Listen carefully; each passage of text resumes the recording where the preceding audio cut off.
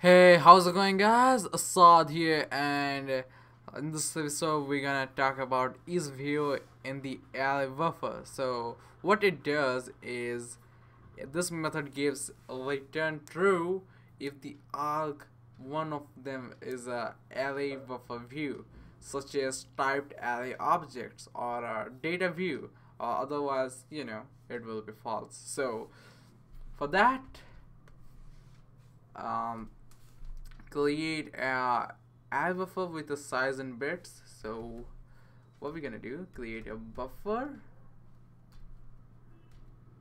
and use the new operator,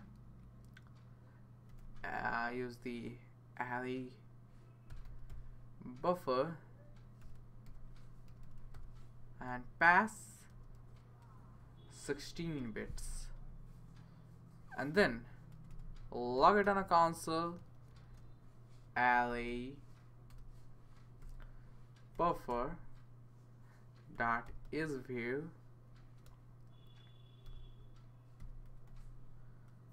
new integer 32 array. When you do that, it's true because it is a a typed array, so true.